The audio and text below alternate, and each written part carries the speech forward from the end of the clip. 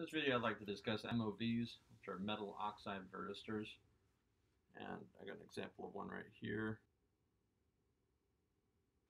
I'm going to demonstrate it, use my scope, my field piece throwaway meter, and my amp clamp to show you what it actually does in the circuit. This is the MOV I have right here set up, and I'm going to get you the specs on that.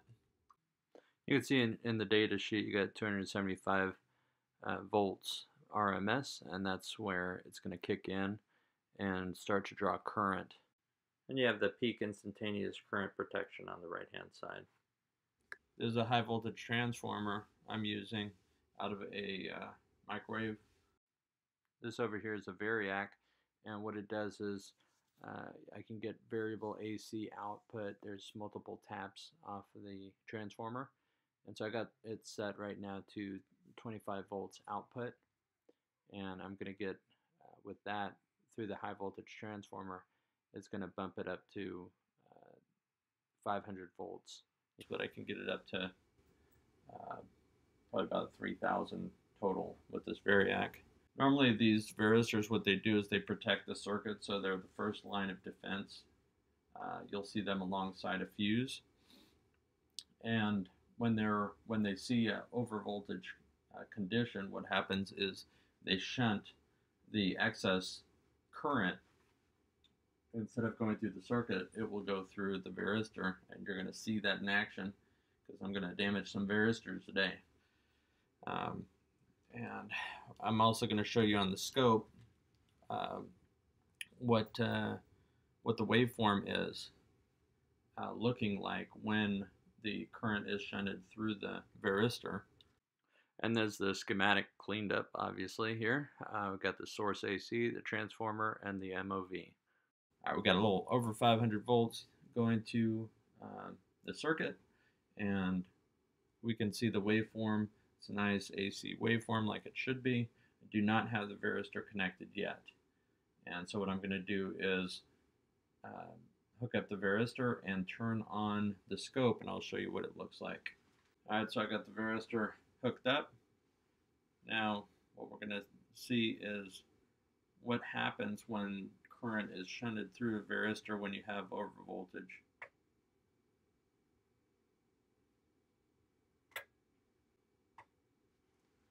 You can see the current here. You got about 300, you can see it's smoking, about 300 milliamps. Alright, so I'm going to go ahead and put that 1,000 volts through there.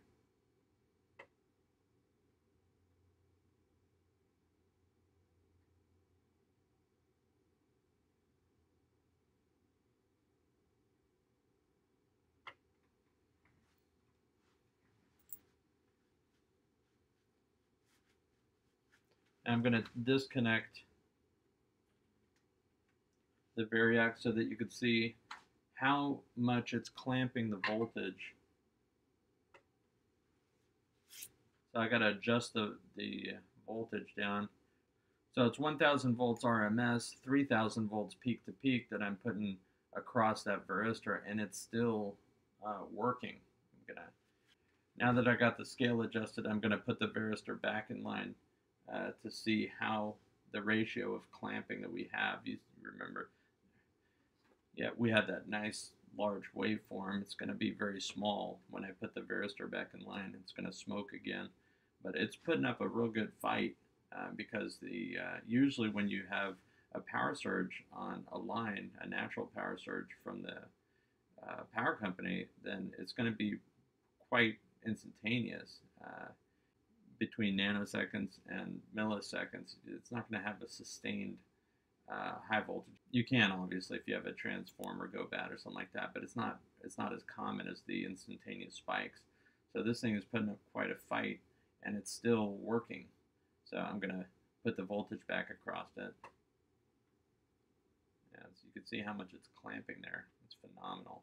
You can see it's smoking, and it's drawing 700 milliamps at 1,000 volts.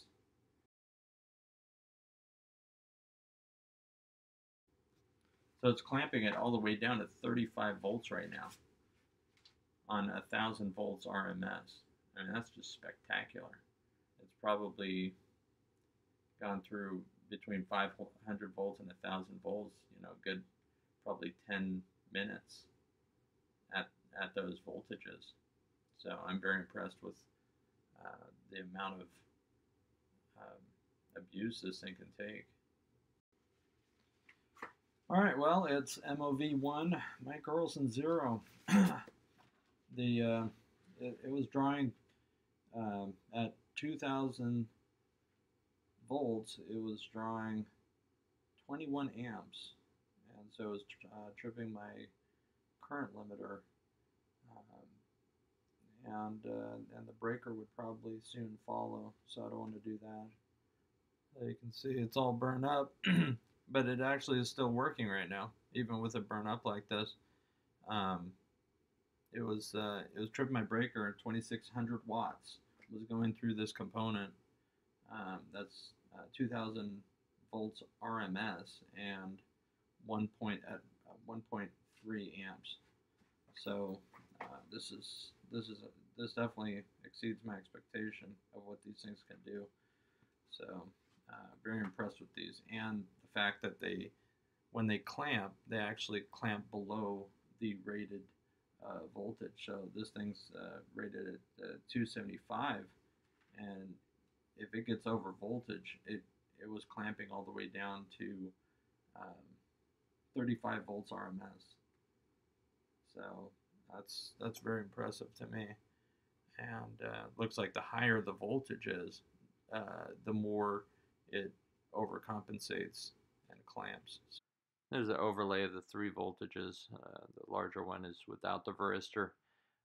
The darker yellow one is the instant when voltage is applied to the varistor, and then the smallest one is after 3.25 seconds of having the varistor in the circuit. All right, so we got 3 different types of power strips, surge protectors. They're all classified as surge protectors. This one here says protected, and it's advertised on the box. And so on this one, we'll go with the simpler ones first. This one, even though it looks different, it is a metal oxide varistor as well. Okay, has a rating of 500 volts.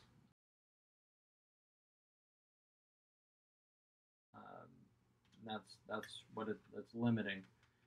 So you can see this one, even though it's a power surge protector, says protector right there. Doesn't have much, and it does have this 5 amps linked to ground. So if you start having current flow to ground, then this will open up. But overall, this is pretty much garbage. 500 volts is pretty high. I don't know why they would have such a high rating on this one. Let's go over here. This guy, this regular power strip you buy at Lowe's. These ones, this one has more. See, this one has 4 MOVs in it.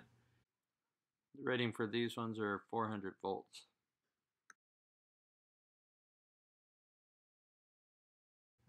So, and they don't tell you how many MOVs they have, or they don't show you schematics or pictures of the insides. So basically, you kind of have to go on price, even though these were pretty much the same. This one is, I think you're paying more for the USB charger part of it,